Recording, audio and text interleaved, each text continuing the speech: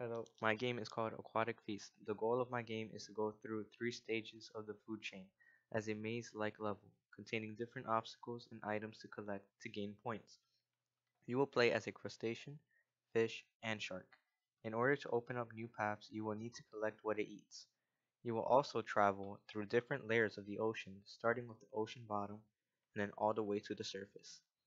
I learned a lot and conquered many obstacles while trying to make my game, and I hope you enjoy it.